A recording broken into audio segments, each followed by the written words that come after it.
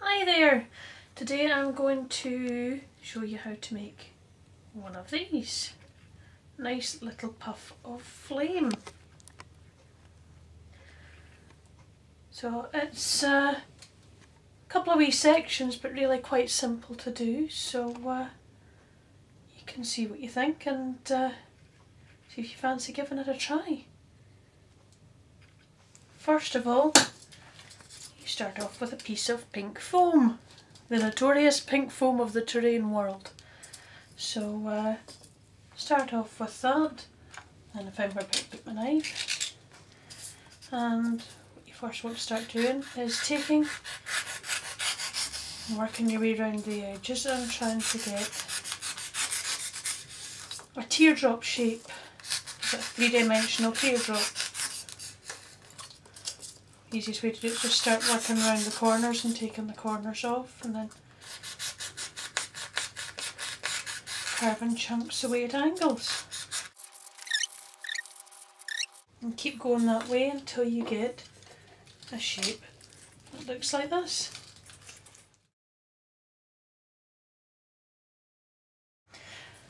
Once you get to this place, what you want to do is take a pair of tweezers and start vandalising it.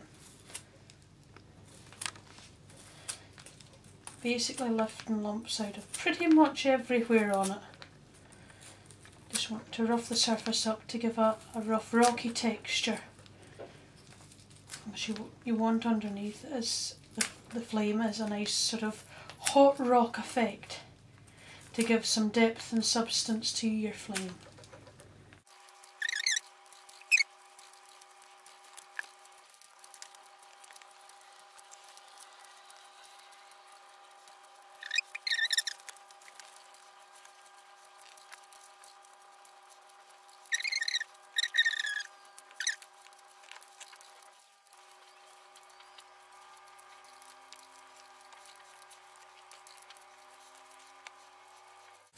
There we go, nice uneven rocky texture.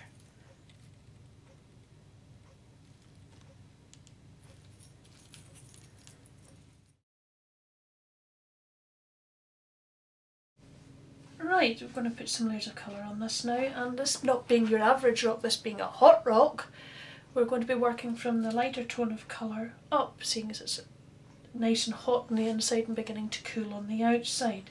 So we're going to start with some Bad Moon Yellow. Nice cheap brush. We don't want to be using sort of good brushes for this because it's just slapping the paint on basically. And it's going to be sort of pushing the bristles in to the areas to get the paint right in so that it covers everything. So obviously you don't want to be using good brushes for that.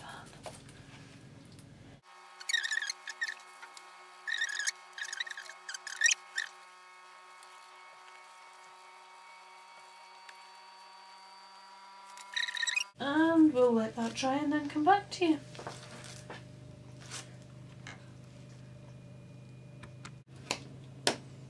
Right, just pop that on a wee cocktail stick with some blue tack just to allow it dry. Should have done that first, mind you, I wouldn't have ended up with so much paint on me, but hey, bright ideas always come after the fact.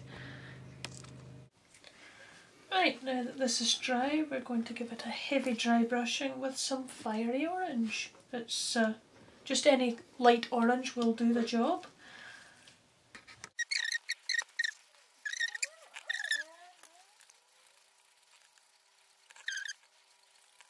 And leave that to dry again.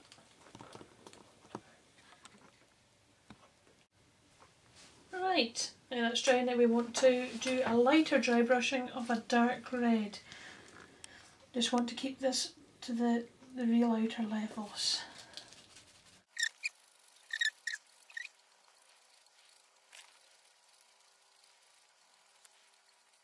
There we go. If you're looking to do just some molten rocks, that would pass on its own, but we'll let that dry and show you what happens next.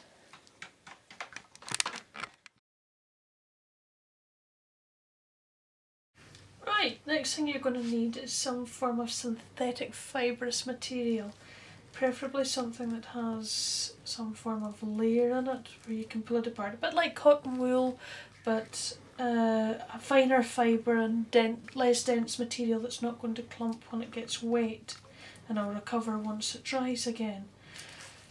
What I've got for that was something from the pound shop. Is a snow blanket, £1 each, lots of material, so we'll see where that goes, and you'll see how that pulls apart. You get ones that are made of a sort of felt material which are no good for this, but this is like a fine web-like material. It's like a nylon or polyester fibre which just spins out really finely, and you want to take and peel that into sort of layers. That out the road a second. What you're wanting to do, as I say, is to take and peel this into sort of layers and sort of lay it out flat.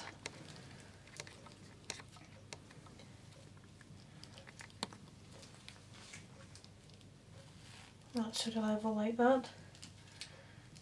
And the next thing you're going to want to do is get your paints back from before and start, like the rock before, start with the yellow. And you're wanting to basically take and dry brush this fabric.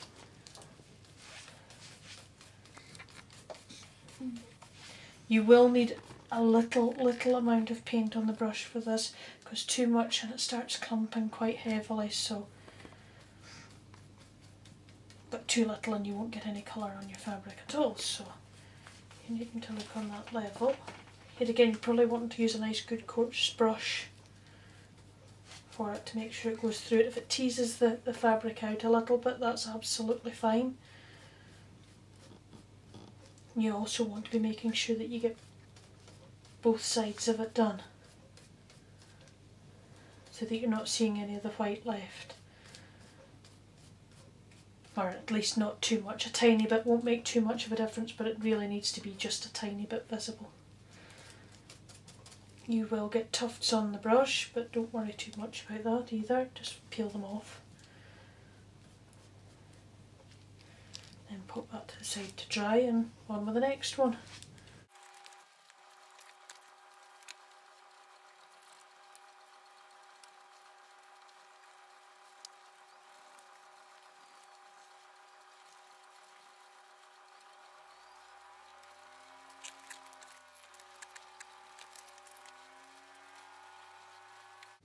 Right, put those aside and let them dry.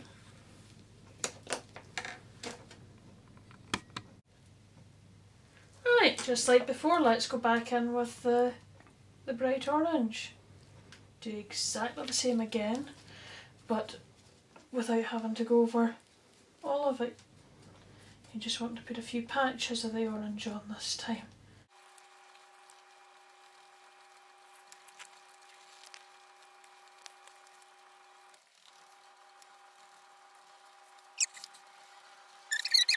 Right, let that dry on it.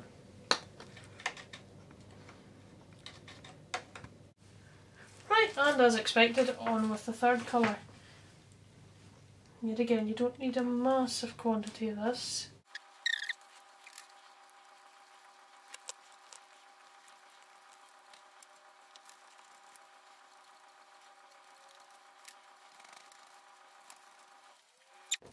Yet again, let's leave that to dry and then something different.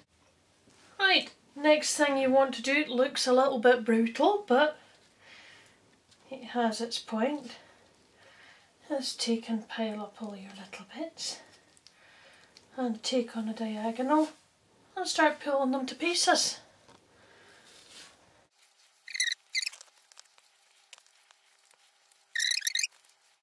Brutal but simple. Next stage, you want the glue.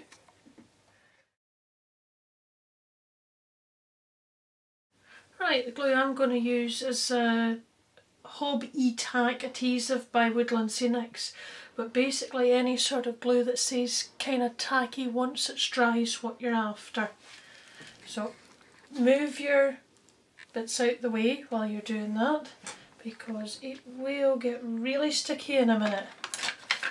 I'm going to use a coffee stirrer where I've cut the edge to a point just to apply it with, because it's not a very good top inside the bottle, unfortunately. It's like a kid's glue pot top in the bottle. You'll see what I mean. So, physically taken, just apply it with that instead. Now you're just wanting to catch some of the points across it.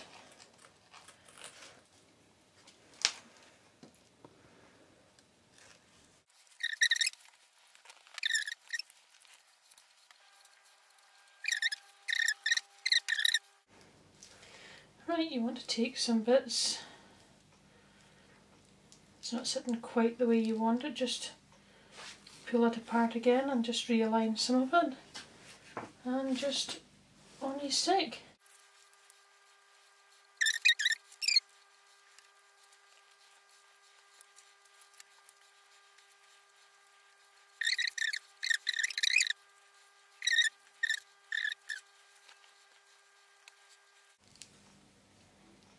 Now it does look a little rough at this point, but what we want to do now is leave the glue to dry on this with this on it, and then we can set into shaping it.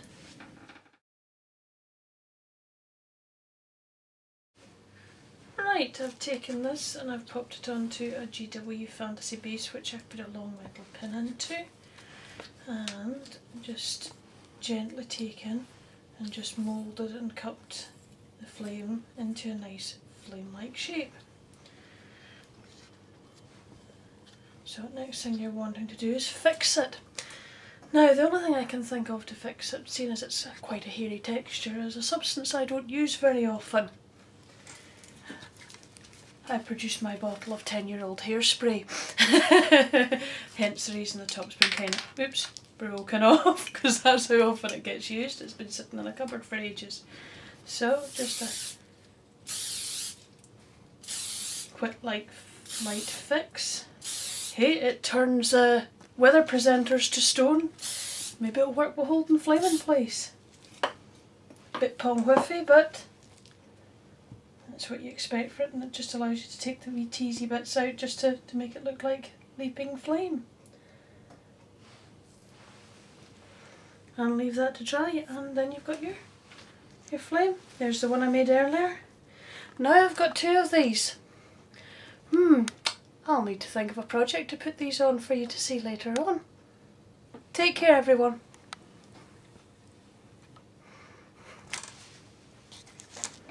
It's enough. Turn the camera off.